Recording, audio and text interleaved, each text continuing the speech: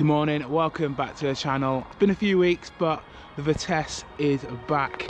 So yeah, and she's looking better than ever.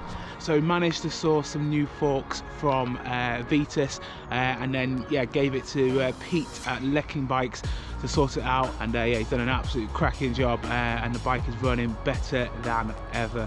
And yeah, really excited to finally get out and ride her. So yeah, today I've got about 4 or 5 hours, and it's a bit of a mixture really. So first couple of hours I'm going to head out with Will and head over towards Bolton Abbey, this lovely like chilled kind of zone 2 ride, and then after that heading over to the track, because me and Rob are running a session there, yeah, to kind of help people get back up to speed and get used to riding on the track again. So yeah, looking forward to that.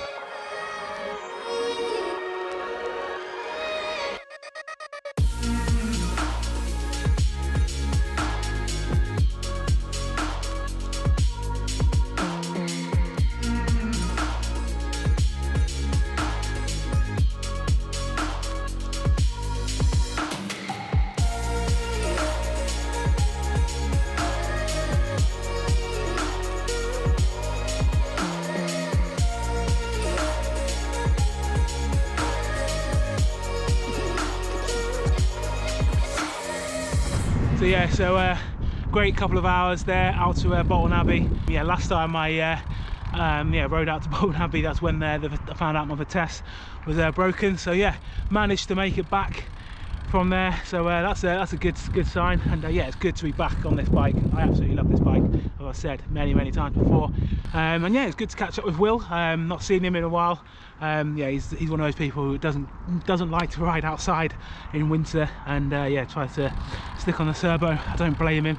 After a few rides this year, crashing in ice and getting caught in the snow last week, probably turbo is probably a better option in Yorkshire.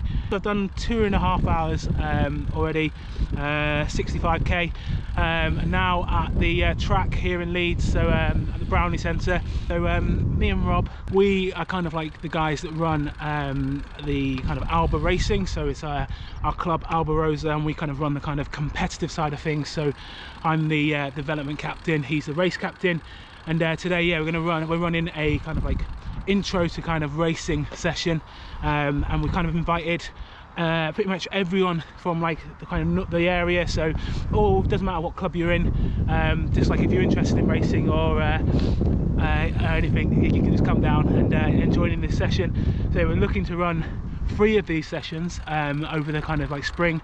So this did have one planned for January, but unfortunately wind meant we had to cancel it. So this is the February one, and then we'll be running another one hopefully in March, and maybe another one in April. So yeah, it's like a 2-hour session.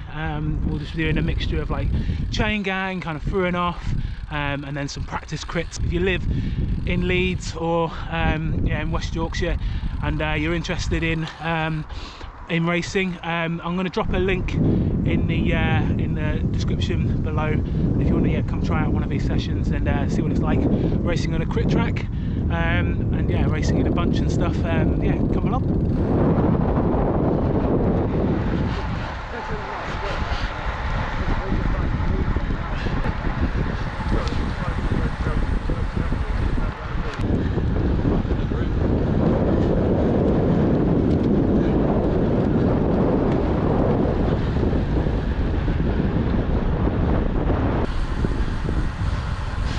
The warm up, and now moving on to a thing called the numbers game. So Rob is calling out numbers, and that's how many people we want to like kind of be spread across the track. So if he calls out 2, we want people to be in lines of in two abreast. If he calls out 6, we want people 6 abreast. And yeah, the whole aim of the game is Rob's only saying it quite quietly. It means that the bunch has got to communicate well with each other to kind of get themselves into the right formation.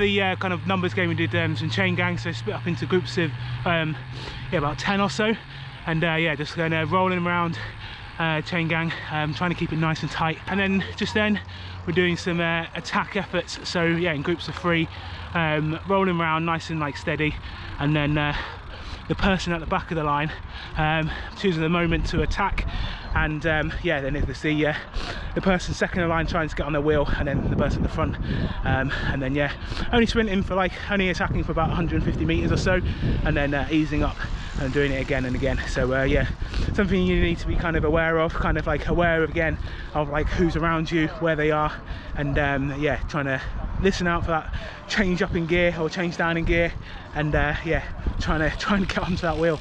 Not easy at all. Yeah, so now I'm going to finish off the session with a couple of like practice crits, or yeah, not practice, well, practice races. So yeah, so I need like, we'll do probably 3 or 4 kind of 2-lap races, and then with like a lap or so in between, just to kind of ease off, just kind of simulating kind of the last bit of a race where it's kind of a little bit frantic and everyone's yeah, going hard and trying to go for the win, which usually happens in kind of Cat 3 and 4 races. Is that pretty much a breakaway never really goes away in a Cat 3 or 4 race, and yeah, there's usually quite a few people left there at the end, especially in the men's races where sprinting it out for points. So yeah, everyone feels that they can be the next Mark Cavendish, but yeah, so it's quite interesting.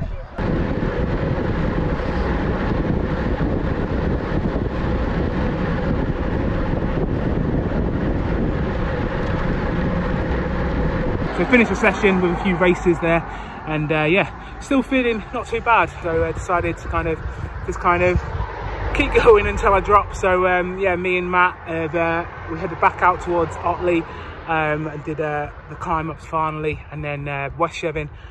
So yeah, now up to about 130 kilometers. Yeah, so pretty big day out on the 6th day of a block. But yeah, just trying to empty the tanks, so I've got 2 days off after this. And there we are. I end up doing just shy of 150k in just over 5.5 hours. So yeah, big day in the bike. But yeah, that was the plan. So yeah, we're definitely going to be running another one of those track sessions at the end of March. So I'll drop a link, so if you want to sign up to that and come join us. So yes, if you're in the area, and yeah, it's completely free, and yeah, it's about 2 hours, so it'll be on I think Saturday the 26th of March, and it'll be from 11 till 1. So yeah, that's it for today's video. Don't forget to like and subscribe, and I'll see you in the next one.